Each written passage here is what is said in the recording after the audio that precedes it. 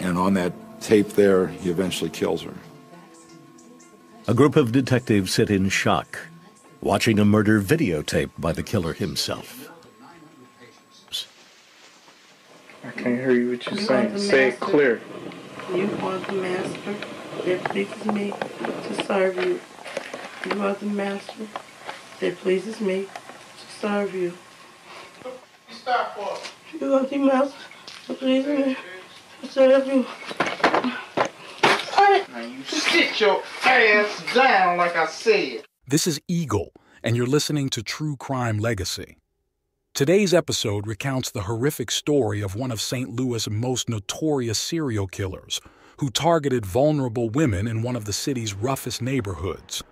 Through cunning manipulation and advanced planning, he evaded capture for years, until cutting-edge forensics and dogged police work finally led authorities to his door.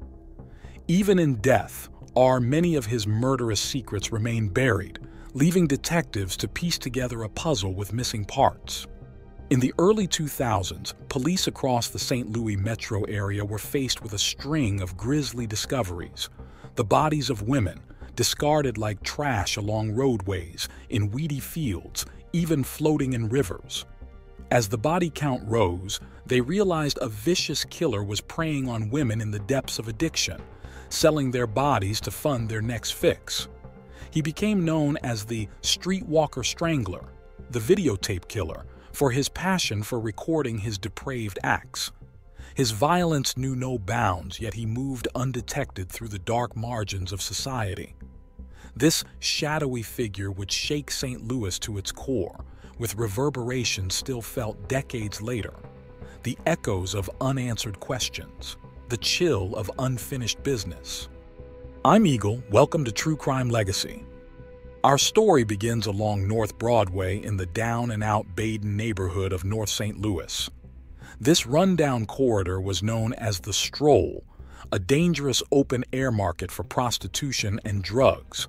Women addicted to crack cocaine worked the streets day and night, selling their bodies to fund their insatiable habit. They became easy targets for predators trolling the Stroll.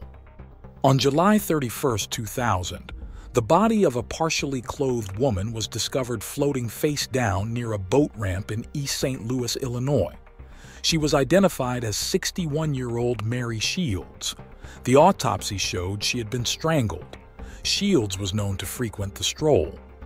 7 months passed before another victim surfaced. On March 24, 2001, the body of 19-year-old Cassandra Walker was found dumped behind an abandoned building in Washington Park, Illinois. She too had been strangled. Walker's mostly nude body showed signs of torture, belt marks around her neck, wrists bound behind her back. She was just a teenager, hooked on crack, selling herself on the Stroll. More bodies began turning up at an alarming pace. 8 victims in 14 months. 34-year-old Elisa Greenwade, also found in Washington Park. 36-year-old Teresa Wilson, discarded in West Alton, Missouri.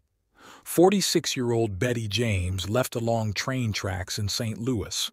Each woman strangled with links to prostitution and drugs. Walker found the first body. It was a deceased black female, partially clad, laying on her back. By May of 2001, there were 4 more victims across 2 states, a new one every 6 to 8 weeks. Police came to believe these were the terrible acts of a single madman. We were sure that we had a serial killer. And when you'd get a call, hey, there's another body around here, Jimmy, what would you think? You'd realize that, more than likely it was the same person. He'd done it again. Yes, sir. And the killer kept killing. By the end of August, 8 women were dead, and each fit the same vicious pattern. As the victim tally grew, one thing was clear. A ruthless killer was preying on the most vulnerable women in the St. Louis area. The press dubbed him the Street Walker Strangler. The FBI joined local agencies, forming a task force to hunt the elusive killer. They canvassed the Stroll and surrounding neighborhoods for witnesses or leads. They compiled an extensive victimology profile. Every woman was African American, between 19 and 61 years old, with a history of prostitution and crack use. Most were nude or partially clothed when found. Some had items belonging to other victims. More than 10 investigators were charting connections among the murders, and they had several theories. The most common profile for a serial killer is a young white male loner. Because many victims were left near major highways, some thought the killer might be a truck driver whom people didn't notice. But they also pursued something new, an urban predator who works in inner city like a killing field. The police gave the name Street Walker Strangler to this person. Bryant, who broke the story that a serial killer was on the loose. What kind of person did police believe they were looking for? They had no clue. They had no idea. They just thought it was a person who liked to pick up prostitutes, but that's all they knew. He was getting away with it. The killer was evolving, becoming more brazen and violent with each murder. He transported bodies across state lines to confuse investigators about jurisdiction. He tortured his prey by gagging them and binding their limbs. His bare hands or belts were used to squeeze the life from them. Then he discarded them along roadways like trash, not even attempting to conceal them. He was sending a clear message about how little he valued these women's lives. With each grim discovery, the task force intensified the hunt. They needed a break in this case before the body count rose even further. In May 2002, St. Louis Post-Dispatch reporter Bill Smith wrote an article profiling 36-year-old victim Teresa Wilson. It described her struggles with addiction and life on the streets before meeting her tragic end. A week after the story ran, Smith received a strange piece of mail at his office. Decided to try to make people care by telling the story of one victim. He chose Teresa Wilson, whose body was dumped along a highway, so decomposed police couldn't tell how she'd been killed. She grew up in this house. At 17, she was a mother. She named her daughter Chastity. She was extremely close to her daughter and very, very loving. Her daughter was the be-all and end-all in Teresa's life. Until crack cocaine took over. Johns would pick her up and she would ask Chastity to stay and to wait for her. But she'd be telling her little girl, wait here on Broadway while I go turn a trick. She would do that, yeah. Police believe it was here on Broadway where the killer picked up Teresa. 5 days after Bill Smith's story ran, he found this letter in his mailbox. It was written on a computer, printed in red ink. And if true, the message was terrifying. Dear Bill, nice sob story about Teresa Wilson. I'll tell you where many others are to prove I'm real. Here's directions to number 17. Search in a 50-yard radius from the X. Included with the letter was a small map. Smith called the police task force and gave them directions to that spot. Our search team started in this direction right here, and as we worked our way into this area, right at this location right here, a human skull was discovered. It was bleached white. You could not miss it. The letter had an odd return address. I Thraldom, 325 331st Lafayette Street, New York. Thraldom means slavery or bondage. The zip code belonged to Manhattan, but the address was fictitious. This immediately struck Smith as odd. Why invent a location? The letter was postmarked locally in St. Louis, so it had been mailed from right there in the city. Stranger still, the letter had been typed on a word processor in an artsy font with red ink. It contained a map trimmed neatly to remove its origin. This was no ordinary piece of mail. As Smith read the disturbing contents, he knew this was from the killer himself, taunting investigators and reaching out directly to the media.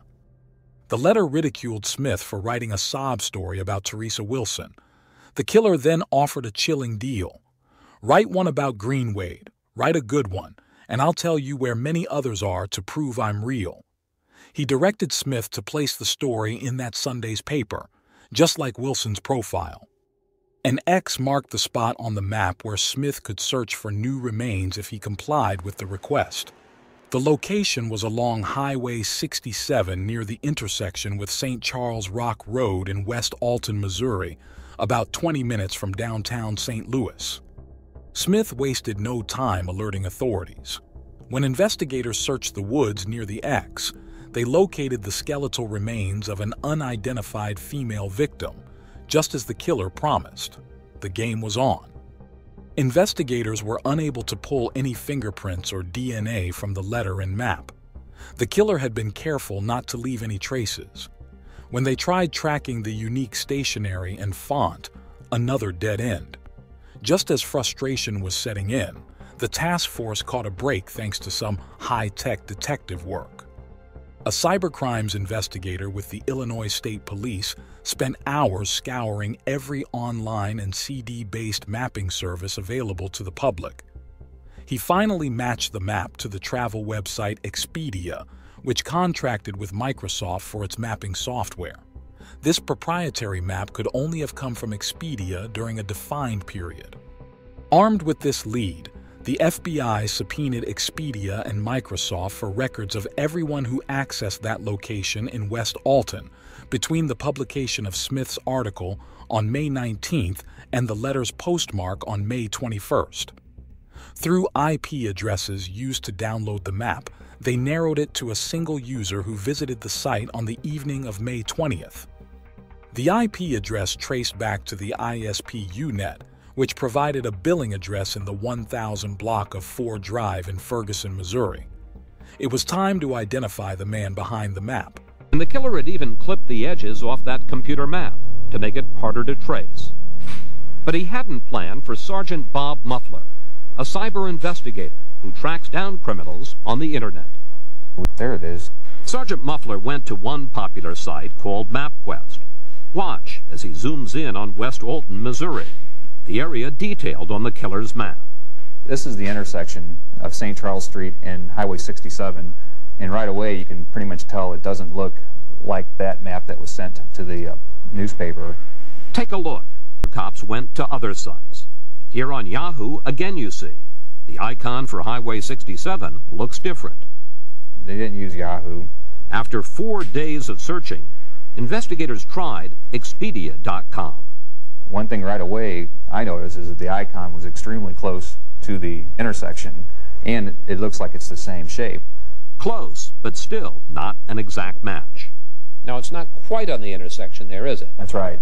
When you go up to print the map, that's where it gets real close, real fast. Now you got almost an identical replica of what the killer had sent to the newspaper. That's correct. Now let's meet Maury. On the morning of June 7th, 2002, a task force led by St. Louis County Police closed in on the address traced from the map. A man named Maury Travis answered the door, visibly annoyed at the early morning disturbance. Travis lived there with his girlfriend, but the home actually belonged to his elderly mother. Investigators described Travis as unstable and combative when informed they were there to serve a search warrant. He reluctantly admitted, "Yeah, I know why you're here." Travis's demeanor shifted from aggression to resignation. He knew the jig was up. Are now ready to close in on a suspected serial killer, but he is confident until the end. In fact, he had one last play, a move so dramatic no one thought it possible. It was 7 a.m. on a quiet morning last June when authorities knocked on Maury Travis's door. They had linked him to the computer map, but they still needed evidence to prove he was the Street Walker Strangler. He answered the door very agitated. Wanted to know why the police were there. He was told, "You know why we're here." The first floor of the home seemed normal, but the hidden basement revealed a house of horrors. Blood spattered the walls, ceiling, carpet, and furniture. Women's items were strewn about: shoes, underwear, wigs, a stun gun and tape used for binding victims, and the computer used to access the Expedia map. Sitting in his living room, the investigators asked about the missing women, but never accused Travis of killing them. They had a casual conversation with him, sitting on the couch for 2 hours. It was kind of a cat and mouse type conversation. One thing Travis did seem curious about was what brought police to his home. They said it was the internet. He cursed under his breath and made some reference to the computer. So he knew he had tripped himself up. He knew why we were there. After 4 hours of jousting, they took him to police headquarters. Captain Hager went in to talk with Travis himself. He made reference to my investigator that he wanted somebody else brought in because he found this man to be a bore and wanted somebody more challenging. But sitting in the interrogation room, Travis must have realized his mind games were almost over. He knew what police would find at his house. In the basement, a secret torture chamber where medieval cruelty was dished out with modern efficiency. I see a stun gun here. Very effective, can disable people. Wow. Do we have reason to believe that he used it on these women? Some of the pictures of the victims, they had burn marks on the upper body. Travis kept scrapbooks on torture and had collected every article about his terrible crimes. But the most horrifying discovery were these tapes. Detectives questioned Travis for 2 tense hours while the search continued. He refused to outright confess, but became enraged upon learning the map gave him away. Shortly after, Travis agreed to go downtown for further questioning. He was caught, and he knew it. Meanwhile, the FBI's computer forensics team examined Travis's machine and recovered drafts of the letter to Bill Smith. The electronic trail led directly to Travis's door. At police headquarters, detectives placed photos of each victim before Travis and asked if he recognized them. Travis claimed ignorance. But minutes later, he asked to review the pictures again. An interesting request for a man who just denied knowing the women. When detectives mentioned the women had all been murdered, Travis fell silent. They hadn't actually told him that fact yet. Travis was already intimately familiar with their fates. In a chilling move, Travis offered to lead police to another body, this time in East St. Louis. However, when they neared the bridge to cross into Illinois, Travis abruptly aborted the trip and demanded to be taken back to jail. The bait and switch was clearly a tactic to gauge how much investigators already knew. Despite Travis's mind games, he still hadn't outright confessed. A detective brought Travis a soda during questioning. After he finished drinking, Travis crumpled the can and tossed it away. That can was later collected as evidence. Through DNA analysis, the crime lab matched saliva from the soda can to semen samples collected from 2 victims, Yvonne Crew and Brenda Beasley. This forensic analysis linked Travis directly to their murders, even without a confession. Additionally, blood samples collected from the basement matched 6 of the known victims. Investigators were building a slam-dunk case against Travis brick by brick. Now they focused on getting him to admit what they already knew. He was the Street Walker Strangler stalking the Stroll. Detectives searching Travis's house uncovered a critical piece of evidence: multiple videotapes hidden in the basement.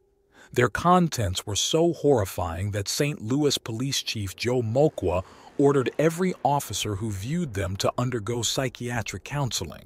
These were no ordinary home movies. One tape, labeled Your Wedding Day, showed Travis committing depraved acts of torture, rape, and murder on different women at various times. This was his personal catalog of brutality.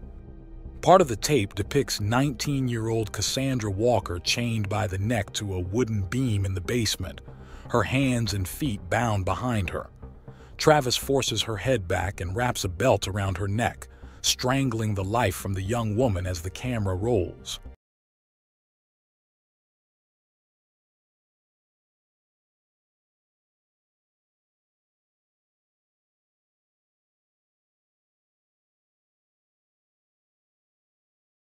Maury Travis had recorded every step in how he ensnared his victims. First, in his bedroom, he gave them crack cocaine to smoke and have sex with them. Next, he would get them to engage in strange rituals. Travis would dress them in white and put sunglasses on them. Then, listen carefully. Police believe that is the sound of Travis dragging a woman down the steps to his basement. There, he shackled them and turned into a monster. With Walker's lifeless body at his feet, Travis narrates to the camera. This is first kill. Number 1. First kill was 19 years old. Name? I don't know. First kill was nice. Of his handiwork. This is first kill number 1. First kill was 19 years old. Name, I don't know. First kill was nice. His cruel tactics also included gagging victims with tape wrapped around their faces. Travis berates one woman for getting into a car with a stranger while assaulting her. "You sorry about what? For jumping in a car with a guy you don't even know?" he taunts. When the woman mentions having a child being raised by her parents, Travis cuts her off. "You ain't raising. You're over here on your back smoking crack." Want to say something to your kids? Mama, sorry. Who raising your kids? Me and my mom and dad. You ain't raising shit. You on here in your back smoking crack. You ain't going home tomorrow. I'm gonna keep you about a week. His total dominance. Say it clear. You want the master? On one tape, Travis plays out his blood sport to the end. Police were horrified to watch Travis wrap a belt around the neck of this woman, then choke her to death on camera. This is first kill number 1. First kill was 19 years old. Name, I don't know. Stomach-churning footage confirms what investigators already knew. Maury Travis was the ruthless killer preying on women along the Stroll. He derived sadistic pleasure from dehumanizing the vulnerable victims before snuffing out their lives. If the videotapes weren't enough, detectives made another chilling discovery: a hand-drawn diagram of basement renovations to create a torture chamber.